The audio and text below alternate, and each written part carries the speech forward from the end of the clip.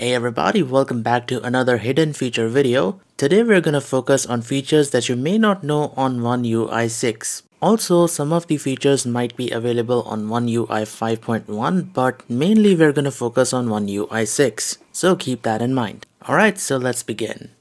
Okay, so on One UI 6, if you've got a photo of a document in the gallery, you've now got the option to scan the document right here. So open the photo and tap on the T button and you'll see an option to scan the document right here, which you can tap and well scan the document. On One UI 5, you can scan a document only while taking a picture of it.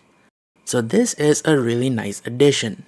Now, if you tap on the T button on a photo which has a QR code, now you've got the option to read the QR code. So you can open the link that's in the QR code or copy whatever information it carries.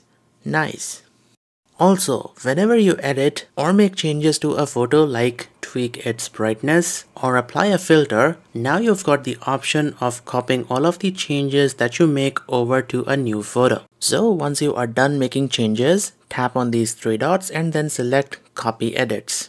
Now open a photo in which you want to paste the changes that you have made to the previous photo. So let's open this in the image editor. Then tap on these three dots and select paste edits. So this is gonna apply all of the changes that you had made to the previous photo onto this one. You can also paste the effect that you've copied onto multiple photos. All you gotta do is select the photos in which you wanna paste the effects in, then tap on these three dots and then paste edits.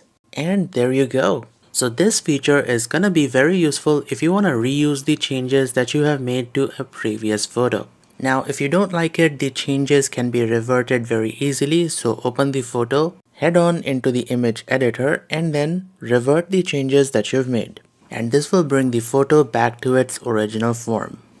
So when you've got apps open in the pop-up view, what you can do is grab them by the handle and move them to the top or the bottom of the screen to activate the split view mode. So just like that. And from here, select the second app that you want to run in the split view. And there you go. Now if you want to switch back to the pop-up view, tap on the handle and then select this button. And the app will go back to the pop-up view. Oh, and another thing that's new is now you can snap the pop-up view to the edge of the screen just like this. Did you catch that? Let me show you that again. Alright, so when you've got an app open in the pop-up view, grab it by the handle and bring it to the edge of the screen to snap it to the edge. And there you go. Now the app is still running, it's just minimized. And as you can see, you can have multiple apps snapped to the edge of the screen. And tapping on them will bring them back up. So this feature is awesome. I absolutely love it. On One UI 6, whenever you make or receive a phone call, you've now got the option to switch over to Bixby text call by tapping on this button. Hey, how are you? So now you can type and Bixby will talk to the other person. And it's gonna transcribe whatever the other person says. I'm good. What about you? I absolutely love Bixby text call. Also, keep in mind that you will have to go into the phone's dialer and then settings, then enable Bixby text call if you actually want to see the button that lets you switch over to Bixby text call.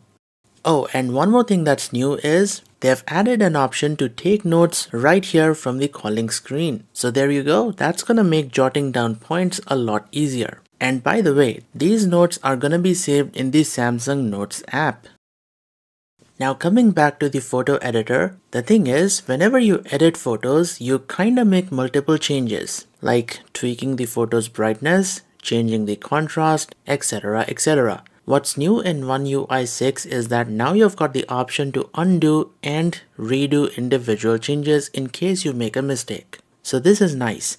Meanwhile, on the previous version, if you end up making a mistake, you've only got the option to revert all of the changes that you've made. And that's gonna revert all of the edits that you've made to a photo, which can be quite frustrating. So this undo and redo thing is a nice addition.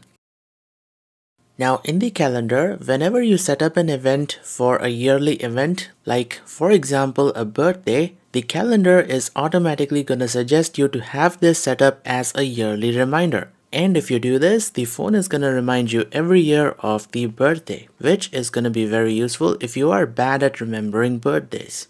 So you might have noticed that in the notification panel, your recent notifications are not on the top of the screen. You can actually see that the notification from WhatsApp is at the top, but if you look at the time, it is not the most recent notification. Snapchat has the most recent notification because it was received at 11:05 p.m. and a message on WhatsApp came in at 11:03. This is because by default, the phone sorts notifications by priority, and this can be a problem because sometimes you might miss out on the most recent notification. However, the good news is that now we can change this by going into the settings, then notifications, and here you can tap on sort notifications and change this to by time. So now you'll see that your most recent notification is at the top, which I think is how it really should be. So you already might know that if you long press on a particular item in an image, you get the option to extract that object. So you get 3 options on One UI 5. But on One UI 6, they've added a 4th option which lets you save the extracted item as a sticker. So there you go. I think this is awesome because you can use the sticker in your chats like this. While gaming, you might have noticed that the phone gets excessively hot. This usually happens when you are charging and playing a video game simultaneously. Well, if you feel like the phone is overheating, what you want to do is drop down the notification panel while you are playing the game and tap to open Game Booster. Then tap on the gear icon of the Game Booster to go into the settings. Now here you want to enable Pause USB PD charging when gaming. Once you enable this, the battery charging will be bypassed and the phone will be powered directly off the USB power supply.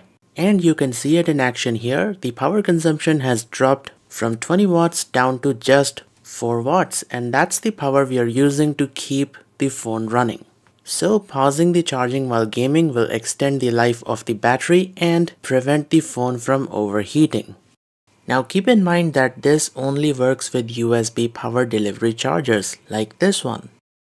Remember juice jacking? Well, here's the thing. If you are worried about your phone getting hacked or hijacked through USB or getting infected by malware, then you must enable the auto blocker. It's inside the settings under security and privacy. So here it is. So when enabled, this feature is gonna keep your phone safe by number 1, blocking apps from unauthorized sources, so I think it disables side loading. Number 2, it checks apps for malicious activity. And number 3, it blocks command via USB, which I think is super useful. And moreover, it also seems to have some sort of malware protection for messages and the ability to block software updates via USB. So this is a really nice security feature and I would suggest keeping it on for added protection.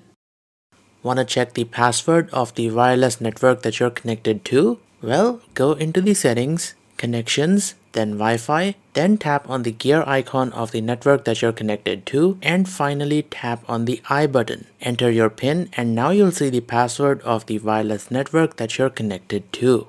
And you can also do the same with the passwords of the networks that you've saved on your phone. Very convenient. Alright, so traditionally, whenever you want to move a widget or an icon, you would first long press it and then drag it to whichever home screen you want to put it on. And sometimes this method can be tedious and frustrating, so don't do this. Instead, long press on the widget or the app icon and use your thumb to navigate to the home screen you want to drop this on. And there you go. So this is much easier than dragging and dropping the widgets and the icons. The 2-finger drag and drop method also works with photos, videos, and text. Let me demonstrate. So if you want to send some photos over WhatsApp, what you can do is head on into the gallery and start by selecting the photos that you want to share. Then keep your finger on the photos until they separate out like this. Now you can use your thumb to launch the app that you want to drop the photos in. Like we can send these over through WhatsApp just like this. Awesome, right? And the same method also works for text. And I think this method is much easier and faster than manually copying and pasting text. And there you go. So let's keep it nice and short this week. And yeah, thank you for watching. I hope you've enjoyed. If you did, make sure to hit the like button, subscribe to the channel, and do check out my other videos because I've got tons of tutorials on Samsung devices. And I'll see you guys next week, and this is Tech Guy Charlie signing off.